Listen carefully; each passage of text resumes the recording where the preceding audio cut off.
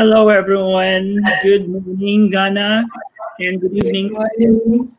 good evening from Japan. My name is Stefan Diaz, and I am the marketing director of the Miss International Beauty Pageant. And to continue with our wonderful interview last week, today we have a very special guest. She is the one who is coming to Japan for the 60th Miss International Beauty Pageant, and she was crowned last year as first princess of the Miss Tourism Ghana beauty pageant, and she is automatically Miss International Ghana 2021 and will be representing the beautiful country of Ghana in the 60th Miss International. Please welcome Miss Jennifer Deku. Hi, everyone. I'm Miss Jennifer Deku. Nice to meet everyone. Thank you so much, Jennifer, for giving us the time to do this live. And I'm sure your fans have been waiting already because we have a little bit of technical problem a while ago. So it's totally fine. But since we are here right now, Jennifer, please tell us something more about yourself aside from, the ones that you have. Well, let's start from the very basic ones. Okay, I'm Jennifer Deku, popularly known as Nuna. That's my Ewe name. I'm a Voltarian from Anyako in a Volta region. It's actually an island, let's say a peninsula, sort of, because it's surrounded by the Keta Lagoon. Most of it is surrounded by the Keta Lagoon, and a small part is connected to the mainland. So yeah, but I've lived all my life in Accra. That's the capital city of Ghana. I'm a registered midwife, at the same time a pageant queen. Yes, that's really very impressive, Jennifer, because coming from, how small is the island where you were from? Anyako. Yes. How small is it? How many people are there? We are not that many, but I think it's a 3,000 square kilometers or something. It's not really that big. So pardon my ignorance because I am not well versed with Ghana geography. So we have an island somewhere in the Indian Ocean, and that's where you're from. And then you moved to Accra, and that's where you have spent most of your life. And you became a registered midwife, and now a beauty queen. I was actually born in Accra. Oh, you were born in Accra. Okay, I'm sorry. Pardon. Yeah, I was born in Accra. And so, I've gone to my hometown twice because I was born and raised in Accra, schooled in Accra. But I just went back to my hometown, that's the Volta region, to study in my secondary school education because I wanted to travel and go and see my people and learn my culture. That's amazing. It's also great because based on my interview with Emmanuella last week, she told me about this great platform that you have at the Miss Tourism Ghana Beauty Pageant because you have the opportunity to raise more awareness about your country, about your culture, and about your people. Because Ghana geographically may look small, but actually it's a very diverse country with so many different kinds of people, different kinds of ethnic culture and background. Please share us something about yours. Okay, with Ghana, everyone knows Ghana is a culture-based country where there are lots of ethnic groups, maybe over 100 ethnic groups in Ghana. But the major ones are the Akan, the Ewe, the Dagbani, and the Gans. Those are the popular ones. You find them everywhere. And then we speak over 70 languages. Wow. But yeah, we have over 70 languages, but the common ones you usually speak is English and Akan, that's 3. Then maybe you hear Ghana and Ewe somewhere because there's no just one language for Ghanaians to speak.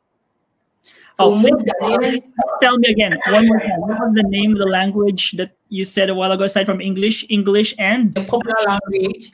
And then we have Ewe, we have Ghana.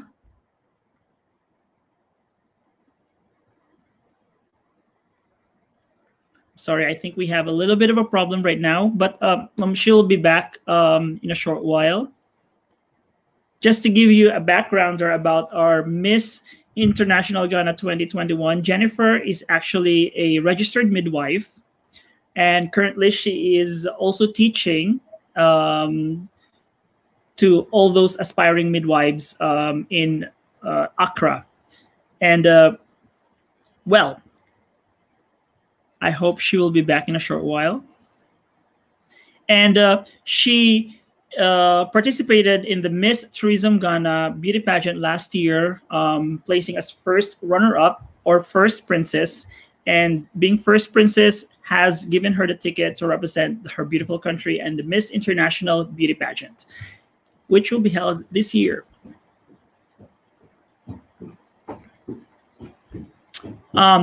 She will be back in a short while. I would just want to say hi to all the people here who have already sent their comment. Myohan says, Jennifer Deku. She'll be back in a short while, guys. Please be patient. Drew Francisco says, hi, Jennifer and Stefan. Thank you very much. Rael Jimenez Baril says, hi, everyone from Cebu, Philippines. Thank you very much, Rael. Hey, we're back here. I was just reading some comments. Sorry, it's totally fine. Wi-Fi in Ghana is not really that strong enough, so. Oh, it's okay. It's okay. Well, we all have problems here and there sometimes. As a matter of fact, last week I also had a live interview with a different organization, and I just disappeared. And I'm in Japan, right?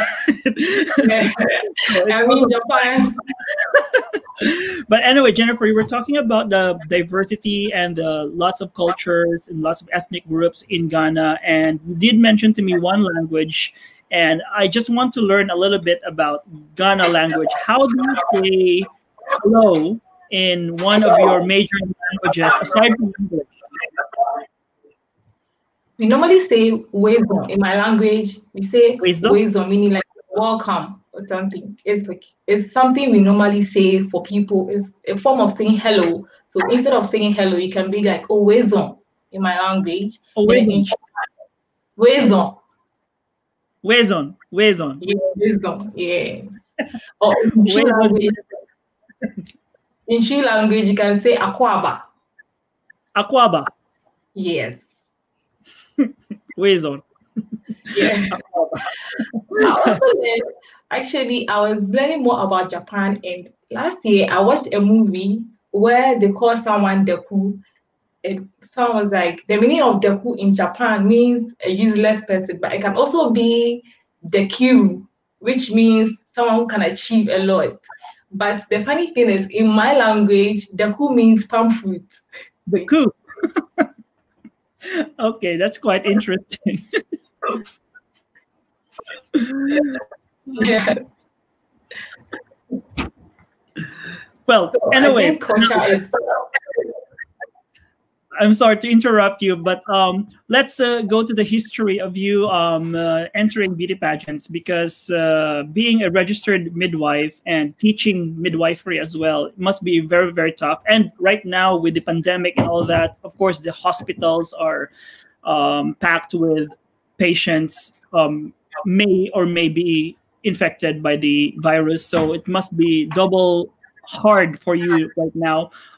What made you decide to join the Miss Tourism Ghana, even though you are already a successful professional in your own way? The reason I joined Miss Tourism Ghana was I used to be the typical Ghanaian. We only travel domestically because of work or school. We have this boarding school where you can choose the region you want to school in, because boarding school is a main thing for us. We want to go to boarding school in the senior high school. So it's either you're traveling because of boarding school, or you're traveling because of work or to see a family member. But we hardly travel because we want to know our own country and understand and experience our own country. So then I started and I was like, what would make me know more about Ghana? Then I saw Mr. Tourism Ghana. For me, I love to meet a lot of people. I love to experience new cultures. So I was like, let me go for this. And one thing about this organization is I'm an Ewe, meaning I'm from Volta region. And when I got to the competition, it wasn't just, you're not supposed to represent your own country, your own region. You're supposed to represent another region. And I was representing Western North. Volta region is southeast, and Western North was all the way. The absolute opposite. Was all the way, I didn't know anything about them. I had to learn their language, a little bit of their language, and then I had to learn their culture and what they're good in agriculture and all that. So that's how I realized and got to know more about the Western North people of Ghana. Northwestern, which means that is close to which country? Ivory Coast. Ivory Coast. So yeah, so it's a little bit different there because Ivory Coast or Cote d'Ivoire is French speaking, so there must be a little bit of French influence in that area as well. Exactly. Wow, that is quite interesting. And now, did you even think about making it to the top 3 or winning the crown, or did you aim for that, or you just joined because you just wanted to have fun and learn about your culture? That was the main point. I also joined because I wanted to do something for myself and inspire other people. Because I believe being a midwife, working around women, I've been given the power somehow to inspire people, like to influence people in one way or the other. So I thought, okay, if I join this and then I make it to the top 3, I could be able to give someone hope or someone inspiration that they could do something in spite of being a health professional, that you are so bounded, but you can go everywhere. Yes, that's true. I also the same thing that Mama shared to me last week. With her being involved with the virus, allowed to, because that's what her research is all about. Being part of the in the field of medicine is quite challenging, and right now with the crown in your head and the title, you can actually have more influence towards younger people. And to make the long story short, now that you have the title and you'll be representing Miss International, you'll be representing Ghana in the Miss International Beauty Pageant. Has your aim or your goal changed from there? And then now you think about the fact that you will be representing not just your own region, not just your region, not just your culture, but the entire diverse country of Ghana. I think as a dream country because not many girls or not many health workers could think they could break out of their boundaries, because when you're in health or medicine, people think you can't do a lot of things. They feel you're too book sort of. They think you can't do a lot of entertainment. So I feel being a Miss Tourism Ghana, representing Ghana for Miss International in Japan, I believe my desires haven't changed because Japan itself is a cultural-based country. I love their culture. And with that, I can be able to experience Japan and learn some, because the way Japan mixes their culture with their modernization is very, very amazing. So I feel I could learn something and bring it back to my country to share it. That is actually wonderful. That's also the aim of the Miss International Beauty Pageant. As every delegate that we have here who come to Japan, we don't consider them as competitors. It's you're like the delegate. We call, as much as we want to think about the competition. We don't want to say that you are contestants, because when you say contestants, you're just competing against each other. But we try to call everyone as delegates, because you're here as delegates, as ambassadors representing your country, and you learn from each other. You're not competing against each other, but you are learning from each other, so that because you're not going to live in Japan forever. So eventually you'll just go back to your country, and then whatever you have learned here in our pageant, you could use them in your country, and for sure you'll come back as a better individual when after you have joined the Miss International Beauty Pageant. Exactly. Because I feel Ghana and Japan relates in one way. Japan is covered by forestry 60% sort of, and Ghana is also covered by forestry 60%. So I feel if Japan could use their tradition at the same time modernization I feel Ghana too can also be the same. We could learn from each other. Exactly. That is a really wonderful mindset because not so many people actually think that way. And here in Japan itself, we have many scholars and teachers from Ghana who are involved in the community, and just even here in where I live, I know at least three Ghanaian teachers who are teaching English in elementary school, and then they are introducing your culture to the young Japanese kids. And yes, it's a good thing that this instead of highlighting our differences, it's really great to actually like see the common ground and check out some similarities that we have in our country. Like what you say, Ghana has like almost 60 to 70% of forestry, and Japan also has the same thing. So how can you actually like manage both modernization and also preserving nature is also one thing that you'll be learning. And then you will definitely see it in real life once you're here, and you will be surprised of what you're going to what you're going to do. I can't wait.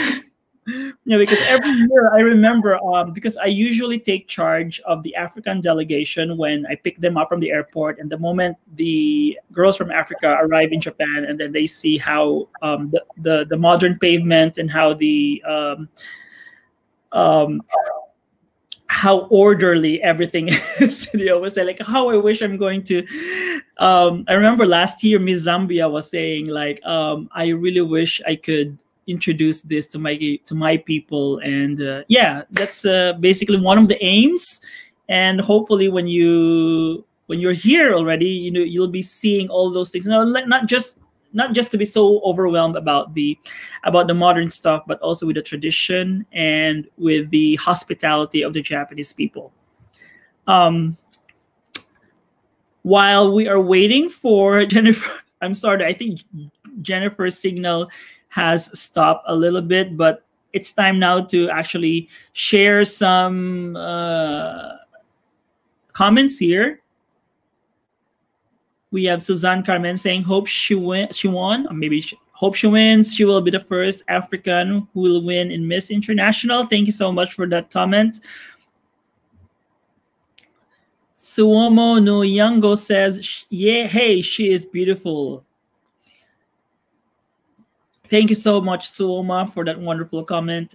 Nana here says, yeah, Jennifer, making Ghana proud. You go, girl. Yes, we are already very proud of her. Please pardon us, guys, if she just disappeared for a while. Sometimes the signal is not so good, but she'll be back in a short while.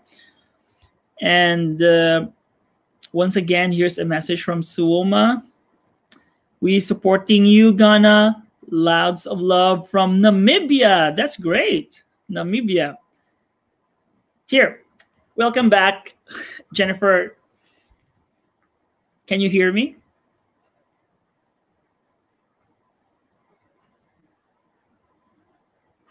Hi, Jennifer. Can you hear me?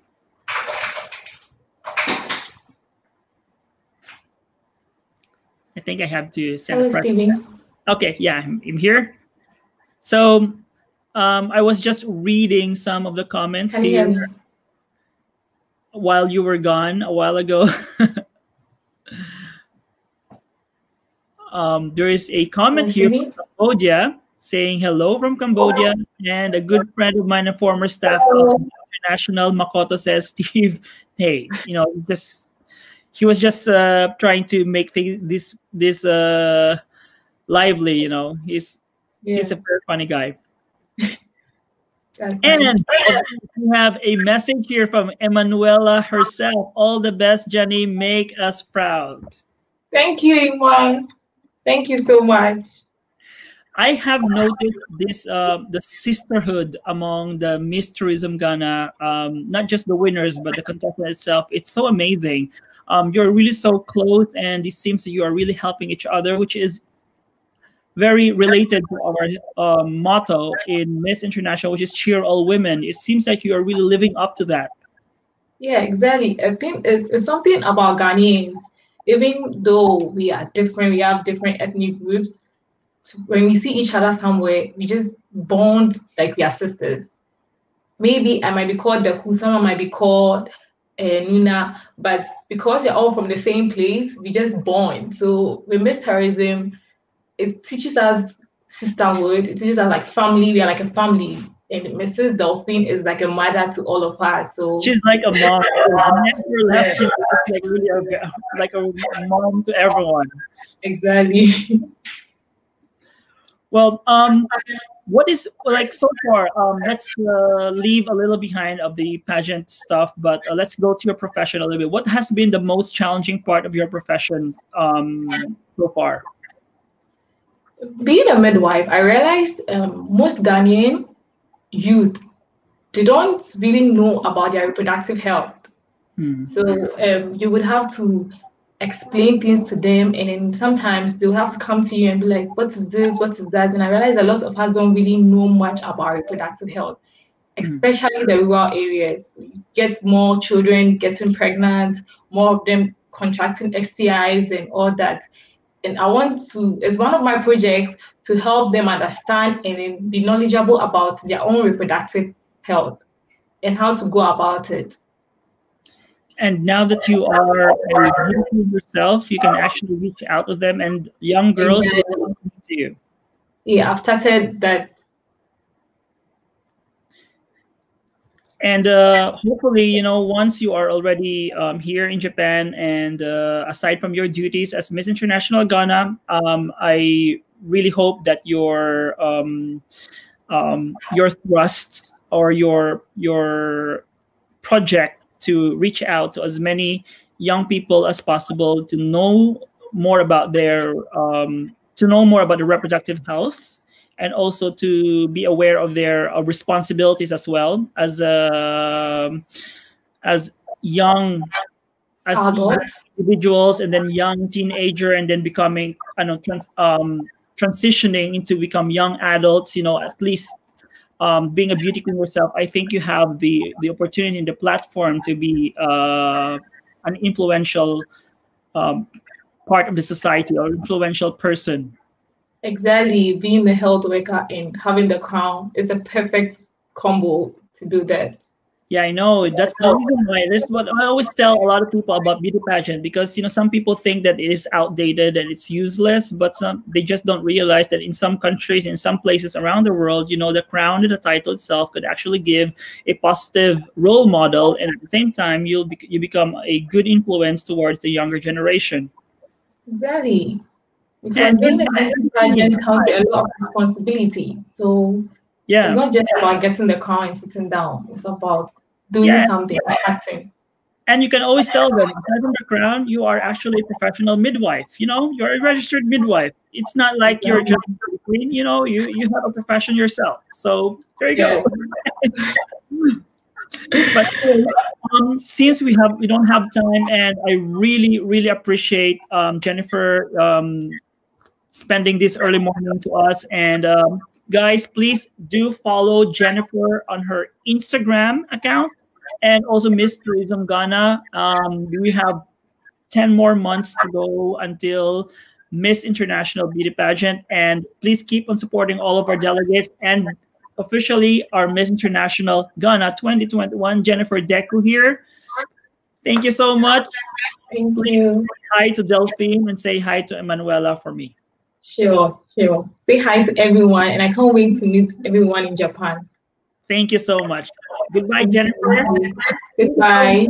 Hannah. Goodbye. Goodbye.